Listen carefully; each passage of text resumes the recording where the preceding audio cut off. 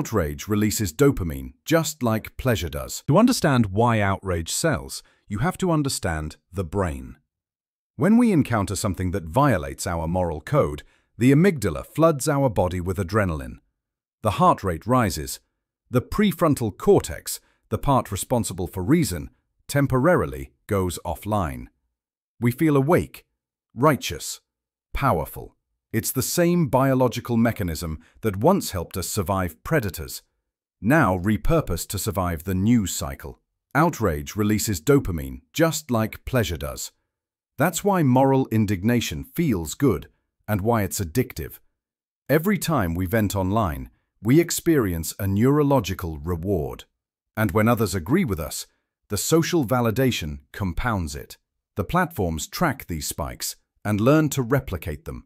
The feedback loop becomes tighter, faster, more personal.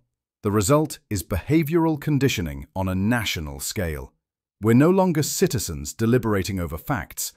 We're participants in a continuous emotional experiment, one that pays its architects billions of dollars a year.